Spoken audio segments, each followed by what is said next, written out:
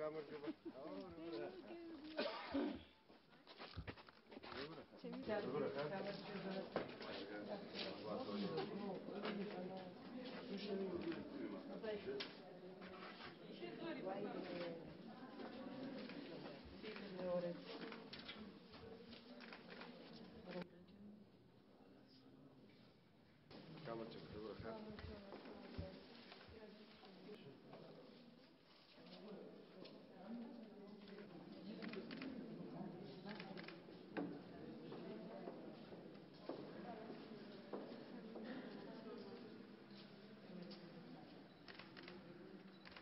დღეს თავისუფალმა მოქალაქეებმა გააკეთეს საკუთარი არჩევანი.